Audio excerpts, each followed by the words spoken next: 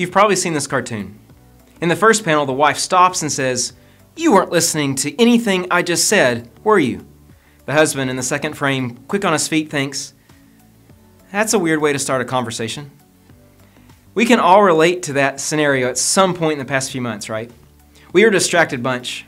Our attention spans were already limited, and they are getting shorter. We're constantly interrupted by notifications, alarms, texts, calls, emails, questions, silly videos, and more. Paying attention to anyone for any length of time is increasingly difficult. Our mind and focus are often pulled away in multiple directions every few moments. We are also a busy people, constantly on the go. There's never enough time to do what we want to get done, much less the things we want to do. Busyness is a cultural epidemic that people seem to want to catch. Ask someone how they are doing, and the typical response is, "I'm good, but busy." Often we wear that busyness as a badge of honor or pride. We see busyness as a sign of prestige. Look how important I am. Look how much I give to others. Or look how many activities my family is involved in. Our schedules and calendars are full.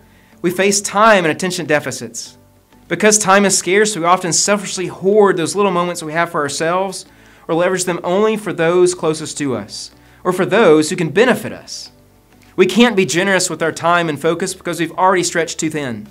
We can't fathom generously giving others our most precious commodity, time. We have too little of it for ourselves. The Bible's teaching on how we use our time and attention is countercultural. It's difficult for us to process in our frantic and preoccupied world. Instead of selfishly hoarding our time and attention, overfilling our schedules, we should learn to utilize our time and attention in generous service to God and to others. A few days before Jesus was crucified, he had dinner in the home of Mary, Martha, and Lazarus. Jesus had raised Lazarus from the dead a short time before this scene. Mary, his sister, was still overcome with gratitude to Jesus. To express her joy and thankfulness, she generously anoints Jesus' feet with a costly perfume. We read this in John 12.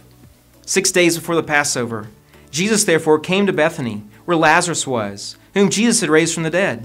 So they gave a dinner party for him there. Martha served, and Lazarus was one of those reclining with him at the table. Mary therefore took a pound of expensive ointment made from pure nard and anointed the feet of Jesus and wiped his feet with her hair. The house was filled with the fragrance of that perfume. This is a magnificent picture of a follower of Jesus generously pouring out her love and affection for her Savior. She brought and bought an expensive treasure, a jar of costly perfume, possibly passed down as a family heirloom. To others around her, her actions were weird, over the top, confusing, and out of place. Yet Jesus doesn't condemn her or stop her. He allows and even encourages her to continue because he knows that she is anointing him for his upcoming death and burial. Mary's generosity goes beyond the financial cost involved with this perfume. She was generous with her attention, wiping his feet with her hair. Generous with her time, giving him adequate anointing that he deserved while neglecting all other duties. Generous with her reputation. She didn't care what others thought about her. Generous with her comfort, kneeling in the dust to wash Jesus' dirty feet. She was generous with her devotion. There was no other Savior to worship. Mary is a model of generosity. She focuses solely on Jesus and serves him with her time, treasure, and talent. This is not the first time Mary gave Jesus her time and attention. Jesus had previously visited them in their home. We find this familiar scene in Luke 10.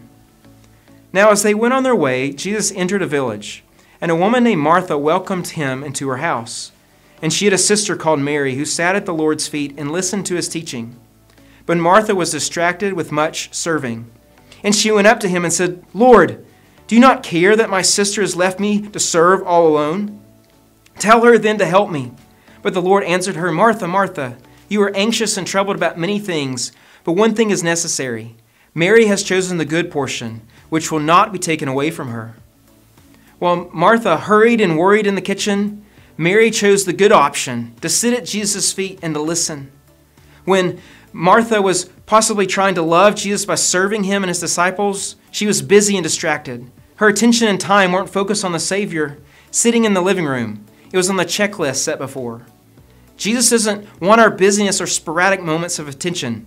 He wants all of us. Time is probably our most valuable resource.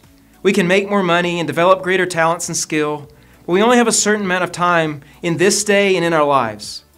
What are we doing with our time? Where does our attention go? Is it toward Jesus? Have we learned to sit at his feet, unhurried and undistracted? Are we rushing through our morning devotions and our prayers so we can get along to the next thing, the things we think that really matter? Is our time given to others? Can we sit across from someone and give them our undivided attention without looking at our phone, the TV on the wall, the people passing by, or turning every conversation back on ourselves? What steals our focus away from the people right in front of us? What won't let us go? Far too often, I think, we are alone together. That means while we may be physically together with others, our friends, family, or spouse, we are often mentally alone, heads slumped over a softly glowing screen, eyeballs glazed over, and minds in a virtual world. Generosity is exhibited through giving away our time and attention to others, rather than focusing on our needs, our feeds, our problems, or our next item on the to-do list. Luke's passage about Mary and Martha comes immediately after the parable of the Good Samaritan. What's interesting about that parable is the range of generosity displayed by the Samaritan. He goes far out of his way, taking enormous risk and sacrificing his time to care for the wounded man, to bandage his wounds, and to transport him to safety. We think it's inconvenient to call or text someone back, much less drop everything we have, apply first aid, and rush someone to the hospital. As we look to building our church in the future, we need to consider how to leverage our time and attention to benefit those in our church body. Remember, we are not simply constructing a physical building for people to use. We are building a people that God will use for his glory. Before creating a place for his people to gather, let's turn our thoughts and timetables to edifying those who will gather in that space. How can we utilize our time to serve others in our family and in our church? What attention will we give to those within our community? Think of these. Which of your children needs you to put your phone down and listen to them? What activity should be dropped from your family's calendar so you can gather for dinner? What widow or shut-in can you visit regularly? What church work days can you attend? What local ministry needs your help? What teenager needs a friend to play basketball with? What new believer needs to be discipled? What church member needs a ride to the doctor's office? What mission trip can you sacrifice vacation time to lead? What hurting person needs your presence at the funeral home? What time can you carve out to meet daily with your Savior? You may think many of these activities or people aren't worth your time. There isn't much return on this investment, so you prioritize something else. But being generous with our time means sacrificing what would benefit us for the benefit and love of others. From our perspective, giving these moments away may feel like a loss, but giving your time and attention in service and ministry to others will reap great rewards in the kingdom of God. The Lord sees what you are doing and how you are serving, and you will be rewarded.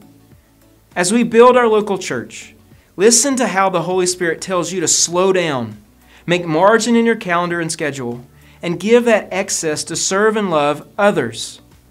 We will be distracted and worried about many things in this life. Will we, like Martha or like Mary, cling to the best portion, giving our focus, time, and attention to loving and serving Jesus? Or will we be caught up in a whirlwind of to-dos, extra work, ball games, hobbies, vacations, and self-care me time? Sowing our time generously to serve God and others is a challenge. It's hard work, but the reward is eternal. Pursuing God and serving others will always be time well spent.